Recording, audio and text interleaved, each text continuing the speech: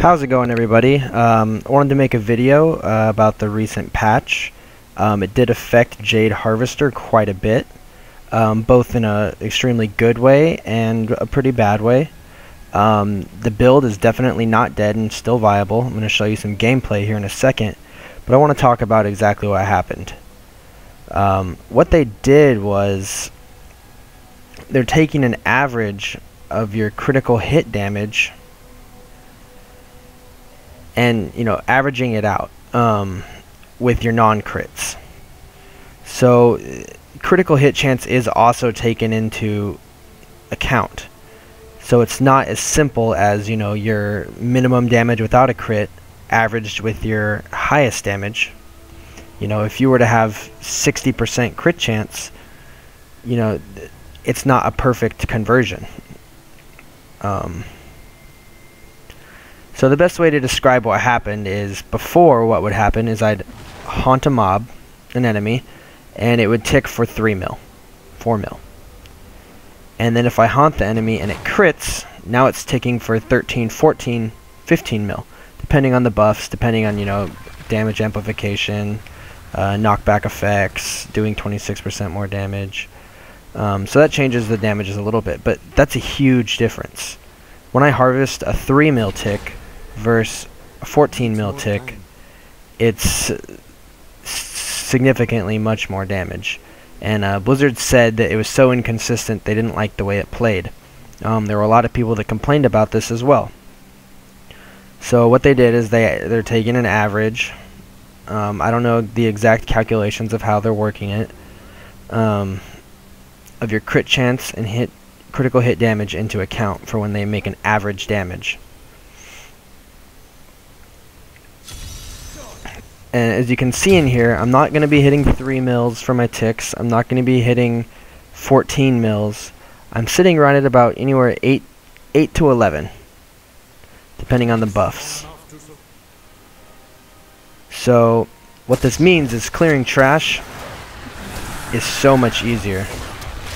It just dies because a minimum tick without a crit sometimes was not enough to kill a trash mob. You'd have to get a crit with your Locust Swarm or your Haunt. Now, pretty much anything you put on them kills the trash mobs, which takes up a lot of your time. The downside is you can't what we used to call fish for crits, and see if it crit to get that big damage. On an elite pack, you're just kind of stuck with that average damage, which is still cool because you don't have to waste time fishing for crits. You can just apply your Haunt, apply your Locust Swarm, just go to town on them. My strike is true. See, everything dies. I never have to worry about if it actually had a crit on it or not.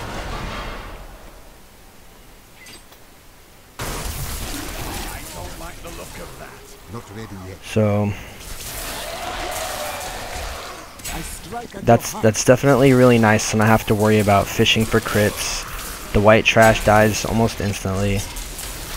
The elite packs do take a little bit longer because you can't get that insane damage on them, but you still get really good damage.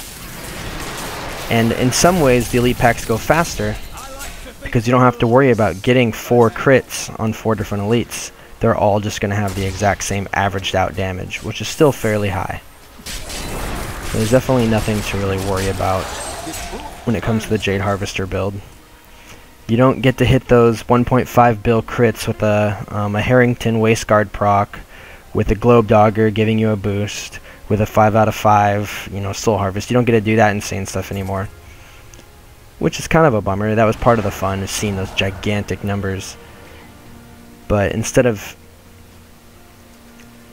sometimes hitting huge numbers and sometimes hitting real shitty numbers, we always hit good numbers now, which is, I think, a good improvement for the build.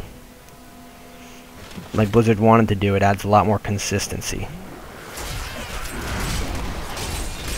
So I don't know if you want to call this a nerf, I don't know if you want to call this a buff, but I just took down a T5 half of his health in one swing here.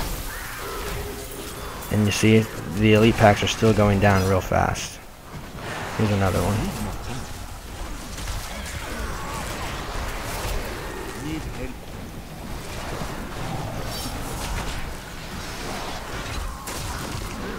The time's too See, two-shot. In groups with like a pet doctor, you know. Single target damage is where this guy's going to be hurting a little bit more than what he used to. In these big mobs like this, everything's just going to die. Your cooldown's going to refresh instantly. You're going to be doing insane damage.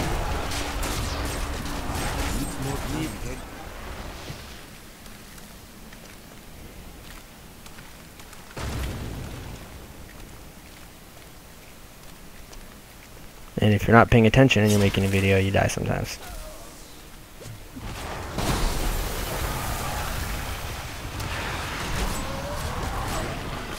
And so you gotta wait for your cooldown, or let this guy spawn some maggots.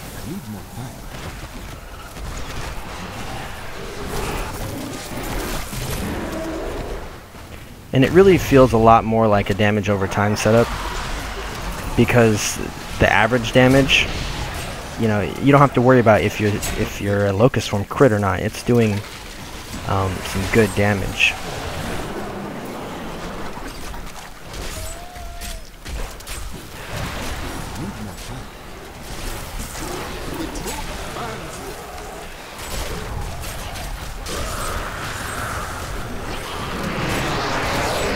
Which is also really helpful for bounties when you have to clear like 150 enemies. You don't have to worry about if that Locust Swarm that's hitting everything is a crit or not. It's going to kill everything. Especially on lower tournaments.